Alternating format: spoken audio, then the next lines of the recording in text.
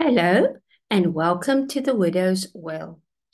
Today I want to read for you an article in my blog which I wrote called The Three Great Deceptions of the Church.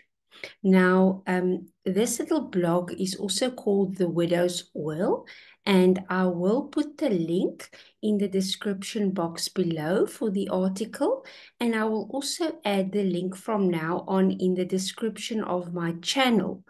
Um, I don't have many articles yet there, but I'm hoping to write some more as time goes by. So it's just a start to making a little blog there also.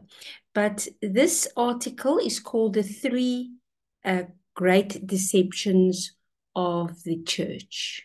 So now I will read this article for you. If you prefer, you can just go to the description box and read it for yourself. But if you'd like to listen to it, then I'm going to read it for you. It says there, I recently watched a teaching of Chuck Baldwin. Now, Chuck Baldwin is a pastor, and I have a link in my playlist to some of his teachings. Now, I don't by that mean that I agree with everything that this pastor teaches. I just think that his teaching on the Israel of God is a very good teaching to have as background in order to understand the Bible better.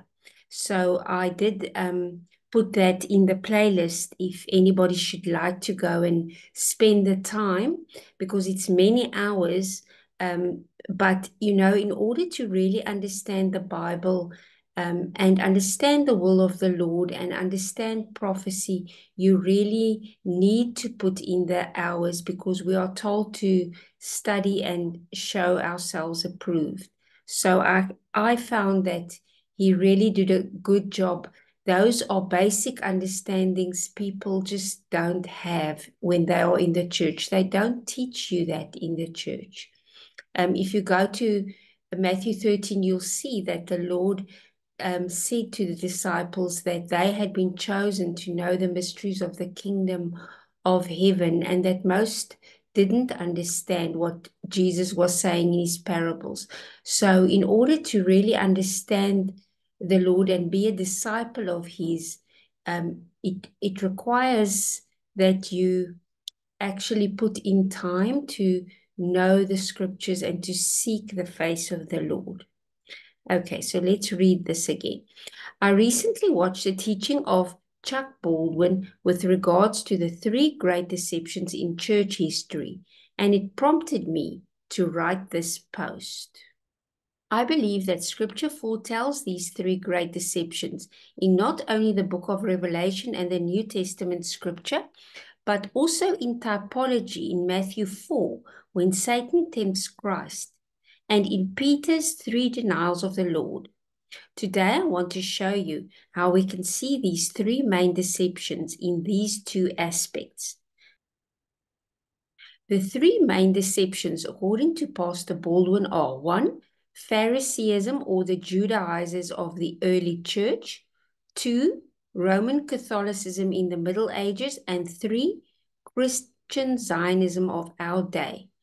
Of course, there have been many heresies and false teachings, but I also see the same thing as the pastor, namely, they fall under these three broad categories. This brings to my mind three woes, three unclean frogs. Now, firstly, let us see these three main deceptions in Matthew 4, where Christ is tempted by Satan. Matthew 4, verse 1 to 11. Then Jesus was led up by the Spirit into the wilderness to be tempted by the devil. And when he had fasted 40 days and 40 nights, afterward he was hungry. Now when the tempter came to him, he said, "If you are the Son of God, command that these stones become bread." But he answered and said, "It is written, man shall not live by bread alone, but by every word that proceeds from the mouth of God." Then the devil took him up into the holy city, set him on the pinnacle of the temple, and said to him, "If you are the Son of God, throw yourself down, For it is written, He shall give his angels charge over you, and in their hands they shall bear you up, lest you dash your foot against a stone. Jesus said to him, It is written again, You shall not tempt the Lord your God. Again the devil took him up on an exceedingly high mountain and showed him all the kingdoms of the world and their glory. And he said to him, All these things I will give you, if you will fall down and worship me. Then Jesus said to him, Away with you, Satan, for it is written, You shall worship the Lord your God, and him only will you serve. Then the devil left him, and behold, angels came and ministered to him. I believe the first temptation to Jesus to make bread of stones corresponds to the first temptation to the newly formed body of believers, the temptation of the Judaizers, and that temptation was to live by the law, to make bread from stones. In 2 Corinthians 3 verse 7, we see the law is called the ministration of death, written and engraved on stones. The law was added because of transgressions, yet the Pharisees and religious leaders had created from these stones a system that could never spiritually raise up the people to spiritual life. That is what I believe is possibly one of the deeper meanings of trying to make bread or spiritual food from stones, the law and man-made laws and doctrines. But we know that Christ is the true bread from heaven, and he also gave the manna in the wilderness, and not Moses. Christ is the only one given to us by the Father who has the spiritual sustenance we need to grow spiritually and enter the kingdom of heaven. John 6, verse 32 to 33. Then Jesus said to them, Most assuredly I say to you, Moses did not give you the bread from heaven, but my Father gives you the true bread from heaven. For the bread of God is he who comes down from heaven and gives life to the world. That is why Paul, in exasperation, asks why on earth the foolish Galatians wanted to return to the beggarly things, the lesser things, in exchange for what is glorious. They preferred stones to bread, and they thought they could make bread from these stones. The believers in the first century were already bombarded with the so-called Judaizers, or as Paul called them, the circumcision. They wanted to add things of the law to faith in Christ, for they could not let go of the traditions of their fathers. This included not only cultural traditions, but most of all the religious traditions. To this day, this deception is one of the biggest temptations for believers, to fall from grace and back into works, to make from stones our bread and rely on our own righteousness by works, rather than on the righteousness Christ alone imputes to us, which he is able to do because of his finished work he did on behalf of us. The second temptation of Satan to Christ was to jump down from the temple. Satan said God would send angels to protect Christ, upon which Christ responded, It is written again, You shall not tempt the Lord your God. I believe that this temptation corresponds to both Roman Catholicism and its esoteric form called Gnosticism. The second great deception was also present right from the start, but is clearly manifested in the Roman Catholic idolatrous works-based system.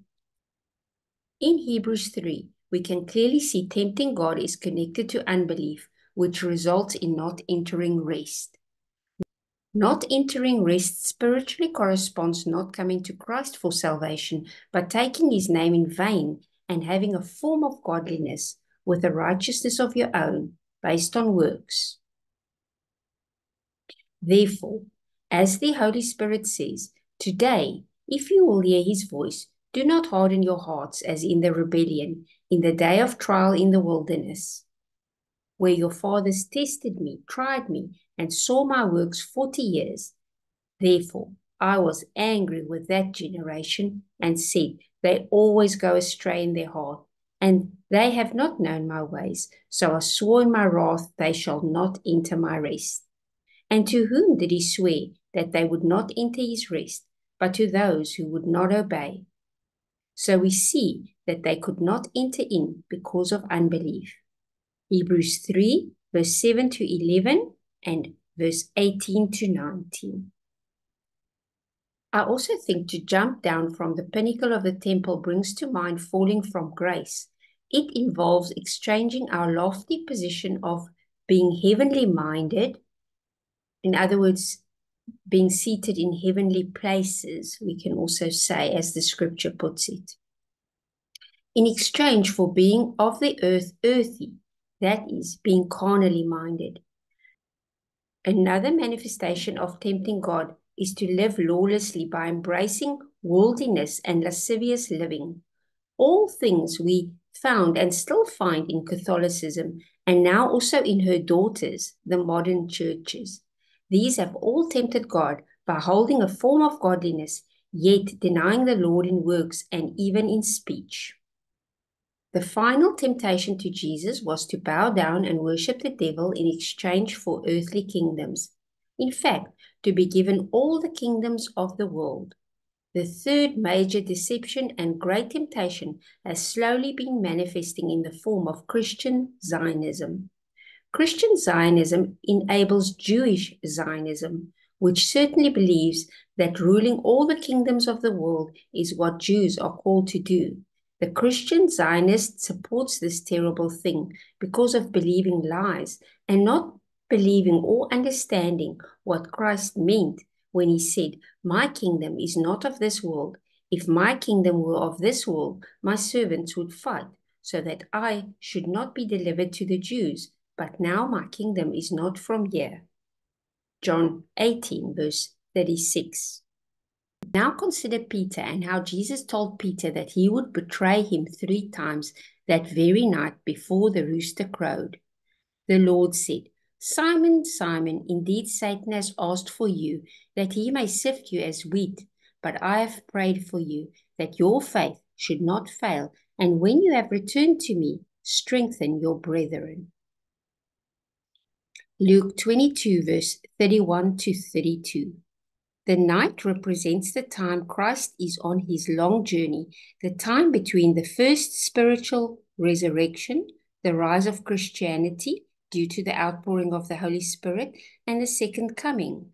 The 3 betrayals of Peter may spiritually represent these 3 great deceptions by which the body of Christ will be tempted of Satan. Unlike Jesus, who resisted Satan, the church will be overcome 3 times, but each time the church will overcome Satan in the end. While we still find Judaizers and popery to this very day, they have both been overcome and a public spectacle made of them.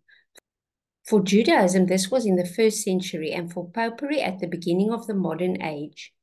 Both these beasts lost their dominion, but they were allowed to live for a while longer. Likewise, Zionism and the enemies using Zionism against the church will eventually be overcome, for greater is he that is in you than he that is in the world. And then here you can see Pastor Baldwin's video, of which I will also put the link in the description box if you want to listen to that video. As I say, I don't, if I share something, it doesn't mean that I agree with everything. And remember, I am your fellow disciple, so I am just learning. And everything that, that I share with you, I ask that you test every spirit, also everything that I say. And if I share something, we are still in this body of flesh and we make errors, but if you have the Holy Spirit in you, the Holy Spirit will help you to discern truth more and more as you learn to rightly divide the scriptures.